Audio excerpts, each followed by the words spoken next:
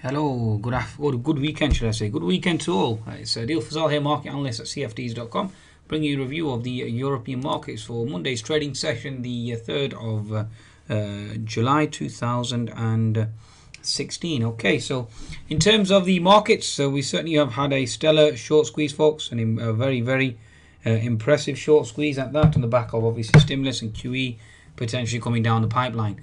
Be sure to visit tradesignal.com, signals and market updates from leading providers at www.tradesignal.com. You can download the app at Google Play and the Apple App Store. Okay, so in terms of the markets, the FTSE itself certainly has recovered, a stellar recovery, a very impressive recovery. I mean, if I bring up the chart of the FTSE 100 just on a daily perspective, and you can see after hitting a pivot low post-Brexit of 5790, I think we actually were low at one time after hours. And the market certainly has bounced back and broken out over resistance zones in the back of Mr. Carney potentially cutting rates and obviously offering more QE. Now, yields obviously are collapsing globally on the back of that. More stimulus potentially from the ECB, and obviously the US are on hold in terms of raising rates, etc.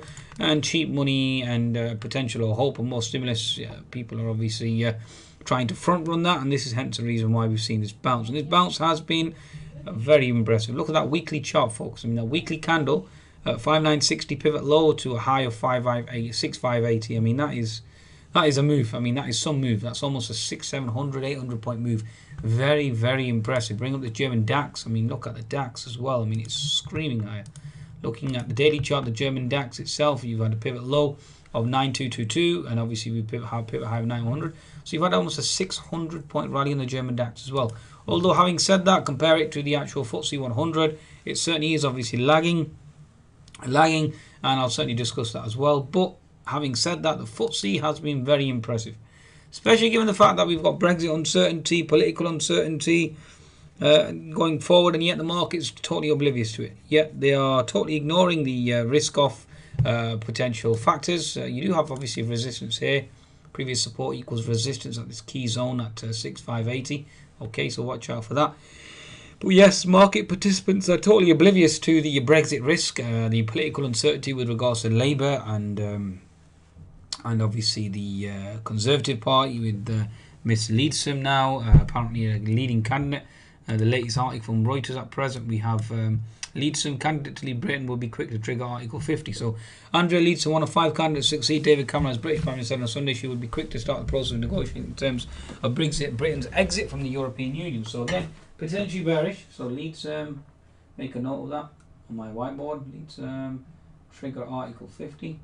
Okay, so Article 50. Now, the fact that Article 50 hasn't been triggered, there may well be investors and traders are potentially hoping for a potential agreement in terms of the single market, etc., and the benefits that the UK certainly receives from the European Union, and it wouldn't be as harsh as a potential Brexit. Now, she's certainly stating to the contrary. As when she would trigger Article 50, a step that will formally begin the process, Leeds would decline to give an extract framework, but made clear she thought it should happen as quickly as possible. We need to get on with it. We need to seize the opportunity. It's about giving certainty to business. It's about saying to the world we are open for business. Let's start getting some free trade agreements started as soon as we can. We need to get on with it. We need to get a grip and make progress. Leadsom, a prominent campaigner for a Leave vote ahead of the June 23rd referendum, has emerged in the early stages of the contest to succeed Cameron as one of the strongest candidates from the Brexit camp.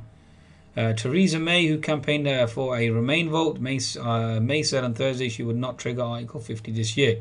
So Theresa May versus Miss Leadsom. So we have 2 candidates. One is Remain, one is obviously Brexit. Generally believe on a trade with the EU there are very strong reasons, both financial for reasons of links. We will continue to trade tariff-free. Interesting. She added that she was confident Britain could continue to trade tariff-free with EU countries after Brexit. Interesting. Okay. Interesting. I genuinely believe in a trade with the EU there are very strong reasons, both financial and for reasons of links. We will continue to trade tariff-free. I very much doubt that's going to happen. Okay. Oh, interesting. This is very interesting. The fact that she's actually stating, this is the latest tweet, folks. Let's have a look here. So she basically states, and this is not exactly bullish. Storming the Isles, all 5 contenders make pictures on TV, so they're all didn't have what it takes to be PM. Okay, I don't want that. I'm interested in this. He refuses to take Mr. Farage. Okay, let's have a look at this article here. Brexit fallout, Andrea Leadson, Jeremy Corbyn make a peace pact with warring Labour MPs despite a report today denied by his office that his aides are blocking a meeting with his deputy Tom Watson, etc, etc, etc. Okay, so apparently Miss Andrea Leadsom refuses to rule out making Nigel Farage a government representative. That's interesting. So Mr. Blair, you've got 40% of this country who feel quite politically disenfranchised, which is true. Young people particularly, I think, feel angry about the result. They've been deprived of the future they wanted to our country, or for our country. At this moment, I still think David Cameron has got an important role to shape how the rest of Europe is going to handle this question. We should keep our options open. I'm not saying we should have another referendum, but it's the job of Parliament to express the will of the people and scrutinise what this deal might be. And that's true. Theresa May is still on ITV where she says it would be wrong to have a second general election because it would introduce a destabilising factor. She then moves on to talk about her private life being poured over. She recognises people will want to look at things including a tax return. Will she publish it? I will do that. Mine's very simple and straightforward, she says. Michael Gove and Andrew Leadsom made the same pledge this morning, so apparently they're going to release their tax returns.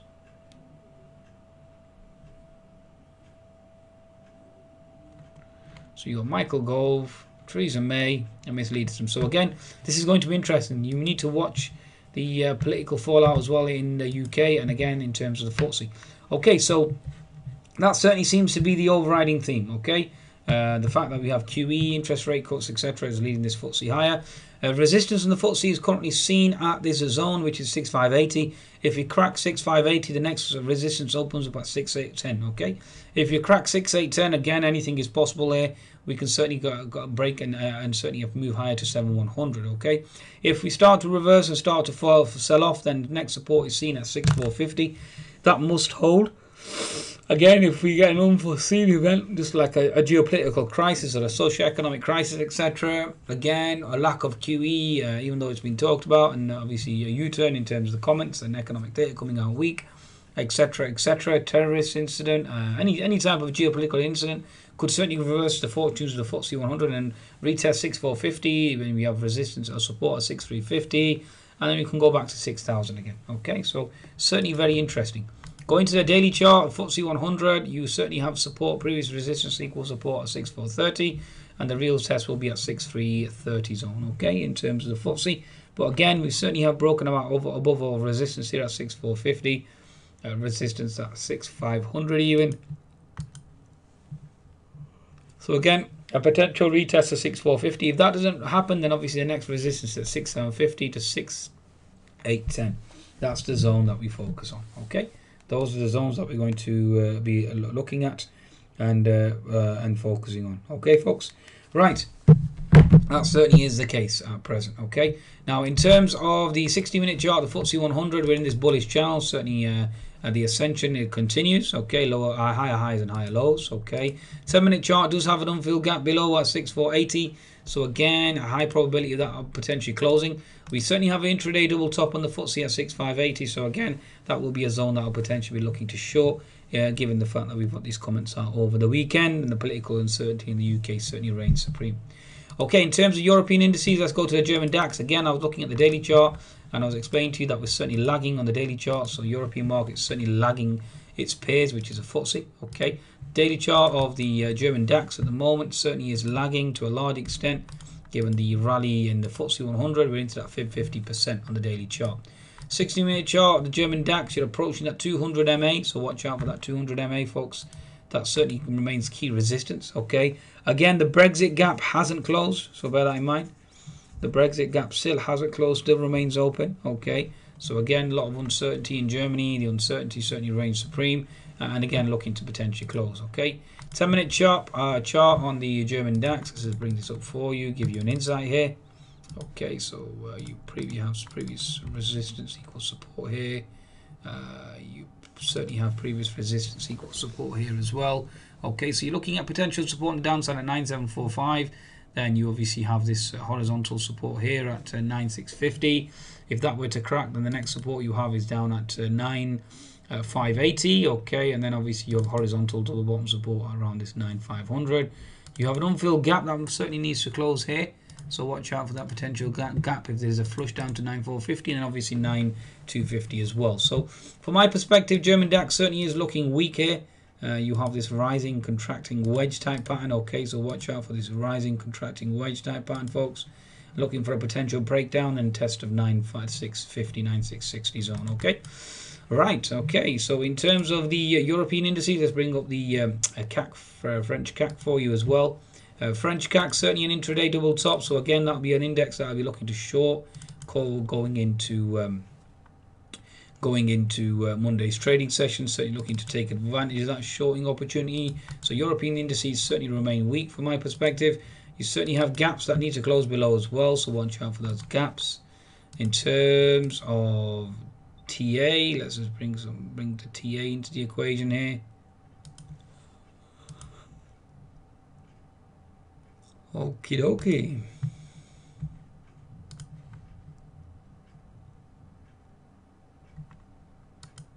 Okay, so again, looking for that double top, then obviously support down to that 4230 and 4200 zone in the French CAC. So certainly looks exhausted here.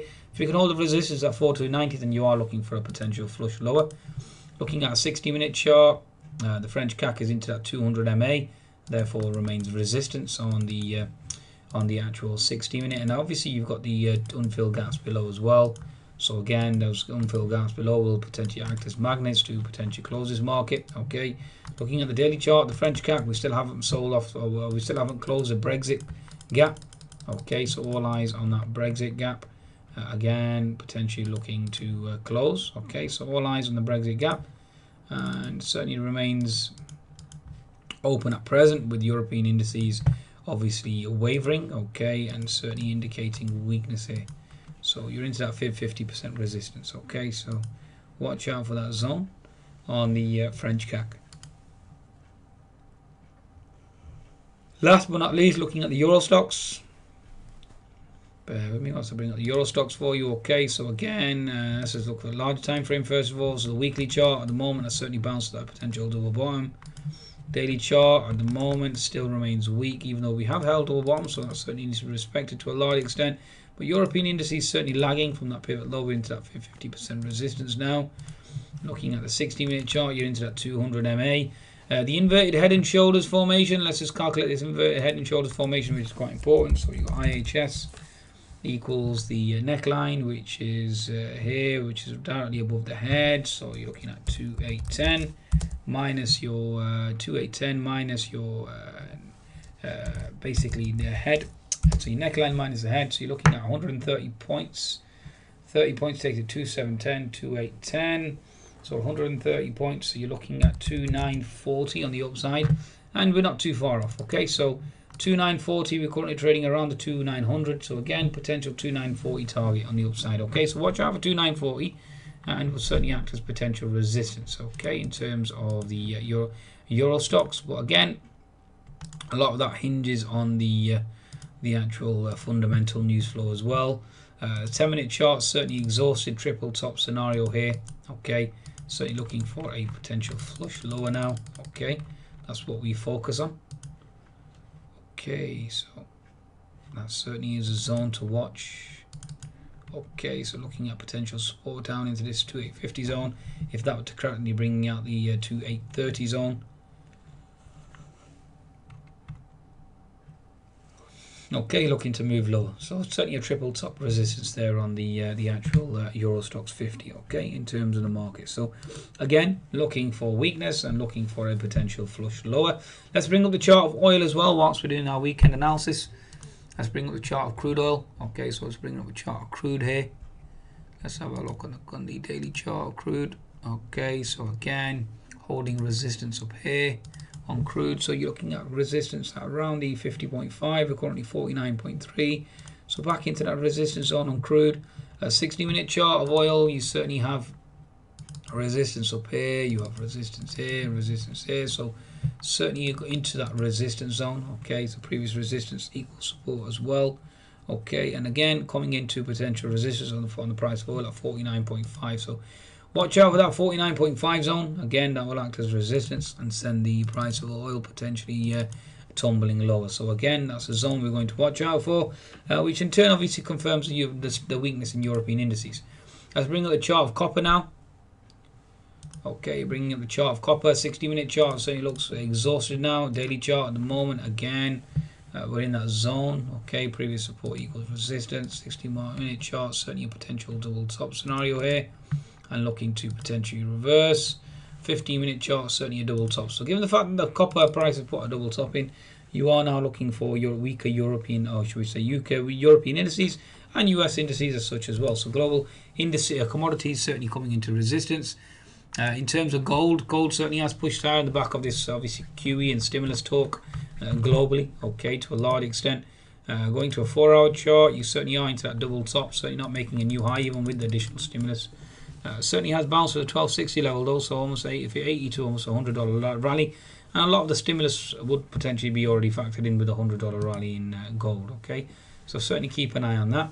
In terms of the Euro USD, let's just bring this up for you as well, given the fact that obviously central banks such as the US are certainly going to be refraining from obviously increasing rates. That's obviously sending, then also given the Brexit concerns certainly subsiding to a large extent, you are seeing a brief rally in the euro. Okay, looking at a 60-minute chart, you are now into resistance though, so watch out for the euro in terms of resistance here at 1.18.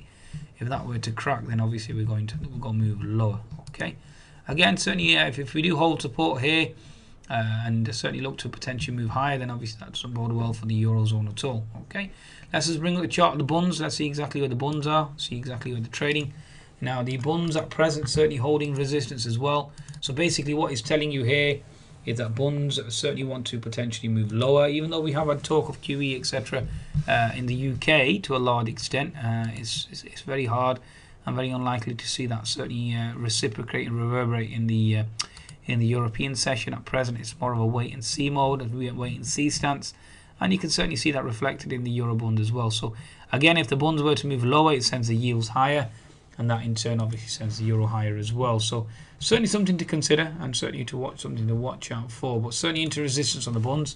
So therefore you're looking for a potential pop in the euro, especially given the fact that we've certainly alleviated the concerns with regards to Brexit to a large extent with this equity market rally. Okay, the Shanghai daily at the moment, there is an inverted head and shoulders formation, so just need to be cognizant of that and see exactly how the markets react to that as well. Okay, bring up chart of sterling. Okay, so bring up chart of sterling on the daily chart perspective. You're still basically oscillating in that lower region.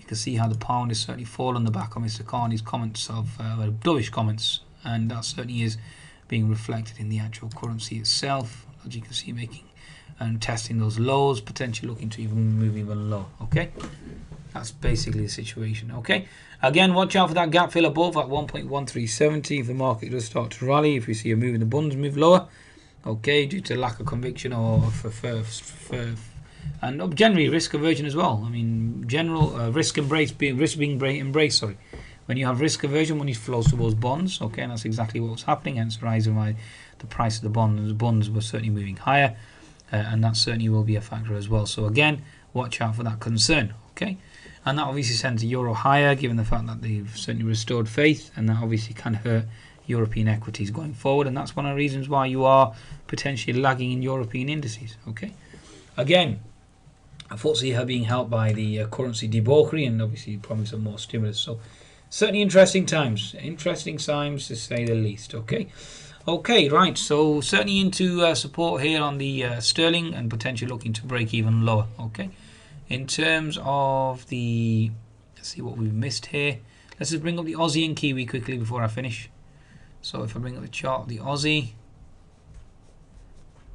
where is it? Oh, there we are, Aussie USD. Okay, so daily chart, the Aussie USD coming into potential resistance now.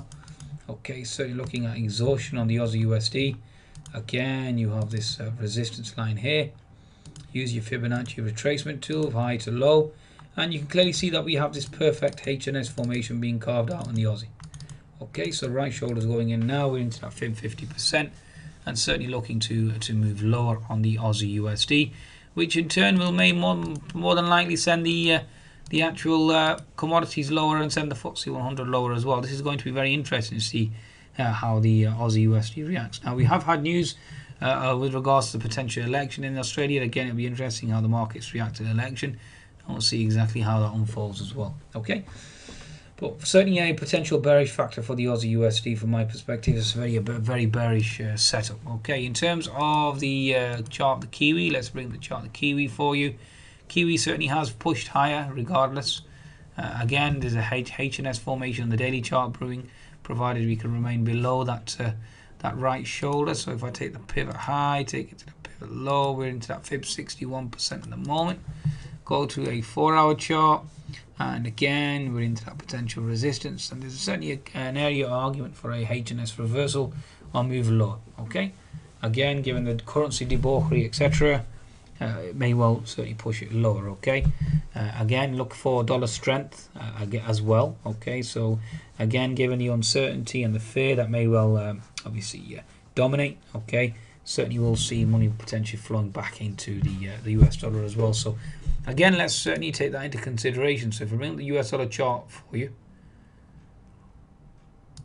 here we go. Okay, so US dollar chart on the daily perspective, it certainly has exhausted itself in the daily, and it is still looking to potentially close that gap below. But can we close the gap with Brexit uncertainty in the background? It certainly seems very unreal and very unrealistic. Okay, but for now, you do certainly have support here and down here. So if you do move lower, then you have potential support zones below, and watch out for those support zones. Okay, folks, if the dollar starts to move lower quite substantially. That's obviously if we continue to get Brexit concerns alleviated, although there are several headlines on the weekend that certainly are risk off. Okay, so it'll be interesting to see how the market responds and reacts. Okay, that certainly is the situation for now. Okay, I think that should be sufficient for an insight. I mean, I can certainly go on and look at the sectors, but then this video has already been long enough. Be sure to visit tradecfds.com for your trading needs and take advantage of the 25% bonus. Good.